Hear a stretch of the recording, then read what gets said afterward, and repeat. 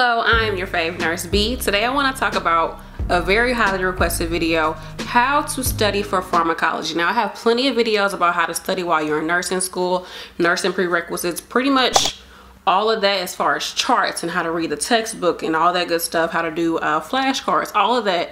But specifically we're going to talk about pharmacology itself. Now, before we get into the video, make sure that you like, you comment, and you subscribe. I want to know, are you in pharmacology? What issues are you having? What drug class do you want me to go over? Because I'm going to have a huge series actually going over each drug class, specific drugs within that class, how they act within your body, the side effects, all that good stuff.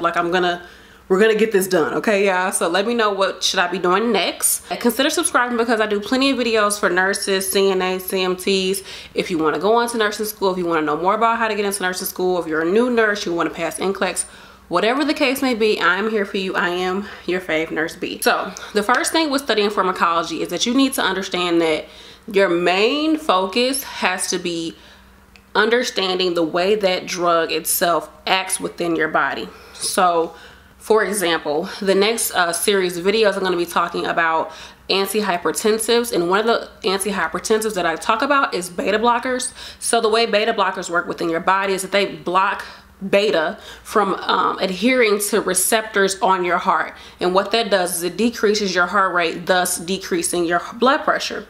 Now, just by me understanding the action of beta blockers, I know that, okay, if this is going to decrease my patient's heart rate, oh bing, that pops in my head. One of the things I need to teach my patient is to check the heart rate before taking his medication. Or one of the things that I need to know is I need to check their heart rate before administering it and hold it if it's too low, yada yada yada. That right there is just like 2 or 3 different NCLEX questions, two or three different med surg questions or pharmacology questions right there, just because you understand how this medication works within your body. And on top of that, once you understand the action of a medication, then you can start to kind of get an idea of the side effects. So if what it does is it's supposed to lower your blood pressure and also lower your heart rate, then one of the side effects is that it's going to work too good and you're going to have a low heart rate or low blood pressure, right? You know all that just by understanding how this drug acts within your patient's body. It's so important because it's just so many things you have to look out for. So if you can just focus on that, everything else will come to you, okay? So the next thing that I would say is to do concept maps. Now, the next 2 videos I'm going to be posting, I already did some concept maps about antihypertensives and beta blockers. And I have photographs of actual charts and concept maps and things of that nature that I studied off of while I was in nursing school for pharmacology up on the YourFavNurseB Facebook group. So make sure you go check out our Facebook group. There's plenty of help and resources on there. Just go to the photo section and you'll be able to find these photos of concept maps that I did while I was in school. Now I say do concept maps because it's a good way to just take one drug. I wouldn't necessarily just do one drug, but like I did drug classes. So you might have a little section within your concept map that talks about the actual disease. Then you might have an area that talks about the action that took place, that happens when the patient takes that drug. How does it work within your body? Then you have adverse reactions, which is side effects. Then you have an area that's just uses. Why are we taking this drug? What does this drug help with? Then you have patient teaching. Boom, it's all on one sheet of paper. And I have another video just for concept maps, so go watch that. But it's one sheet of paper that you can carry around. Like you can see, I put mine in these little plastic sleeves you can get from the dollar store. And carrying this around is a lot better, easier, and less like over the top than carrying around a huge textbook. Like you can take this to work and not look so obvious like you at work studying, versus taking a big old textbook. They gonna be like, okay, you need to take that, like do something with that. Definitely you can take this to clinicals, whatever the case may be. So I definitely say do concept maps. It's just a good way to take information from the book and put it in your own writing. And especially if you're a kinetic learner or a visual learner, you can see the colors and you can write like little stick figures and stuff and just little symbols to help you remember stuff, and shorthand, all that. It's a good way to get information just on one sheet of paper for you. Also do flashcards, which I have a video about flashcards. But talking about flashcards, when I was in nursing school, I used this Pharm Flash, which I think this was pretty awesome. Like, even though I like to make my own flashcards, it was just times where you just don't have time. Plus, these flashcards have so much information on them. When you open it, it's like all sorted out. It has an index that tells you specifically where specific drugs are at within here. And then say like your professor says, I need you to learn blah, blah, blah, blah, blah, like 5 different drugs. You just take out those 5 different drugs, keep them in your purse, keep them in your scrub tops, whatever the case may be. Take it to work, take it with you while you're doing anything really, while you're at clinicals. And that's just something you can just pull out. You don't have to take the time to make your own flashcards. I still like making my own flashcards because like I said, you're putting it in your own writing, and just the process of you reading something and writing it, maybe talking about it as you're writing it, helps you to learn it. It's all about repetition with pharmacology as far as remembering drugs. It's all about repetition and just memorization. And then it also has like the numbers, so you know you put it in the right spot. Like this is 87. Like I think this is just it's good stuff. So I have a link to it in the description box that you can use. It's just you can get it on Amazon.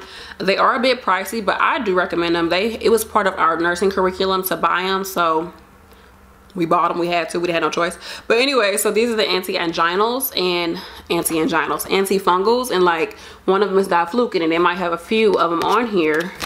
And if you go to the back, it has all this patient teaching, all of these side effects, the way it acts in your body, the uses, all of that. Like this is just it's just perfect to me. And then it has, you know, drawings so that it helps you to like visualize it as you're going back and thinking, and when you're doing a test, thinking about the flashcard, what did it look like. And I just think it's really helpful, and it has a lot of information.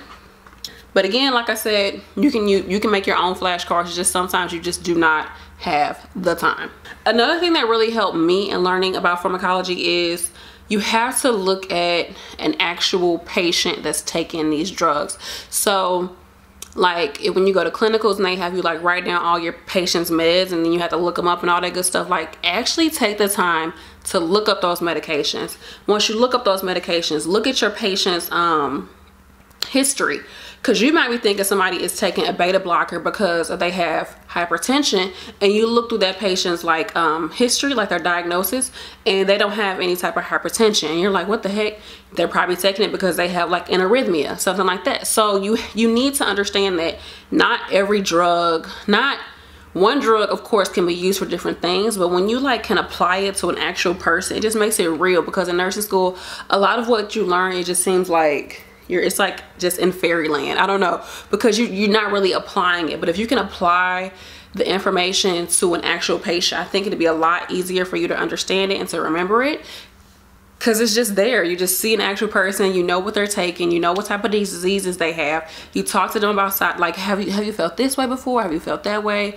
You can talk to them about side effects. You know, they was like, oh yeah, because I had patients that would be like, when I started the antibiotic, my stomach was hurting so bad, I don't want to take it. That's like a common side effect with antibiotics. That's a common side effect with anything, is nausea, vomiting, diarrhea. So boom, right there, they can help you to remember that those 3 things are always going to be the case when it comes to pretty much every drug, because it has to be metabolized within your GI system. So you're gonna have some issues with drugs, most drugs, pretty much.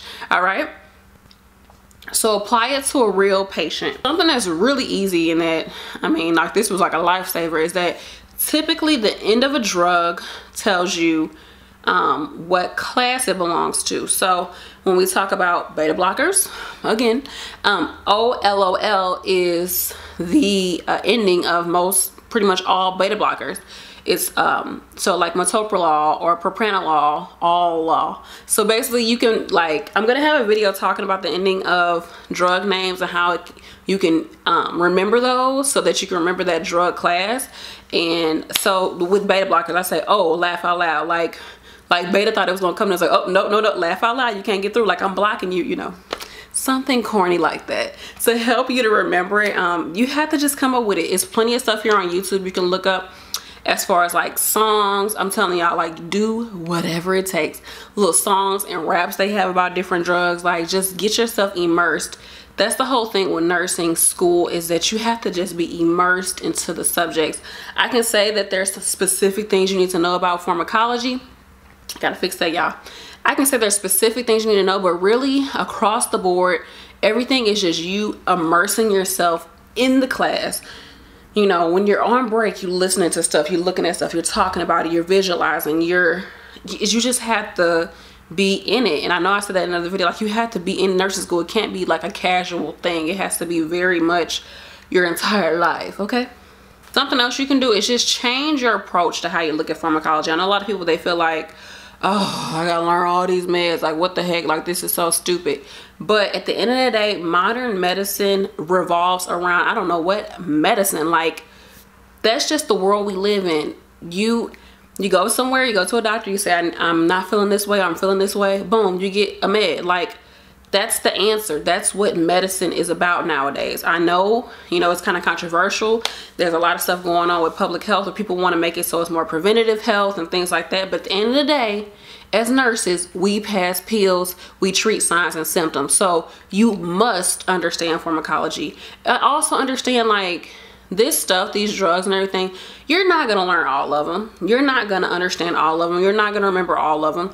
It's going to take you working in the field and seeing real patients and seeing these drugs over and over again. When you're done with nursing school, I still look up meds. Like that's a new med. I never heard it. I'll look it up. You know, get your notepad and start writing it. That's when you start writing down stuff that you didn't even realize was out there in the world as far as meds. You know, you have to keep learning in this field and just know that this is something you got to learn. Like you got to do it. But just so you know, some programs, they integrate pharmacology with like their med-surg. Sometimes it's pharmacology as a separate class, then you take med-surg. So just know that if you don't understand a drug or action, or you kind of forget stuff, it's gonna come back up for you. So for instance, we had pharmacology before we even had med-surg, which I think was so crazy. So before we learned about diabetes or high blood pressure or any disease, we was learning about the meds. But I thought that was so stupid. I feel like, why not just integrate it? But anyways, we learned about the meds first. And then once we got into med-surg and we actually learned about the diseases, guess what? The meds came back up again. So use that as an opportunity to relearn this information. It's gonna keep coming up. That's like the beauty of nursing, is nursing school and nursing in general, is everything keeps coming up, everything builds upon itself. So don't get too beat down on yourself. You're like, I don't really understand this, I don't really understand it. You're gonna get it. You have to just be persistent with and try new and different things. I am gonna be coming out with some videos of me literally just what I'm gonna be doing. I'm gonna have like some type of background, and I'm gonna be talking, and I'm gonna say the drugs, I'm gonna say the action, I'm gonna say the use and the side effects and the common dosage, and then I'm gonna go to the next drug. I'm just gonna be saying it for you all, hopefully like an angelic, like, I don't know, ethereal voice. And it's like you can just keep listening to these over and over again. Like it's good for me, like as far as auditory learner, is to just keep hearing something over and over again. I will listen to lectures while I'm studying. I will listen to lectures while I'm driving. Like just to hear it over and over really helped me. So I'm gonna be coming up with more videos like that. But you can do that yourself. You can have a whole list of meds and you just sit there and you just record yourself saying the med. Narco. This helps with da da da da da da. The side effects or constipation. The normal dosage is da da da da. Like keep going, you know, and just keep doing it. Boom, boom, boom. And then just listen to it over and over and over again to help you to remember it. So like I said, I'm going to come out with those videos like I'm actually doing this, y'all. Like I'm doing it, okay? I'm doing it. I'm not just gonna say I'm doing it. I'm gonna do it for y'all. So let me know if you think that's gonna be something helpful. Like I said, let me know in the comment section what you want to see next as far as the drug classes that I'm working on. Just let me know, okay? Also, with changing your approach when it comes to pharmacology, is look at it as a chance for you to relearn some of the things that you might have forgotten about. Like I said, everything builds upon itself. So with me looking at beta blockers, I was like, oh, you know what? Yeah, I forgot that most beta receptors are on the heart. You know, they're somewhat throughout the body, but they're mostly on the heart.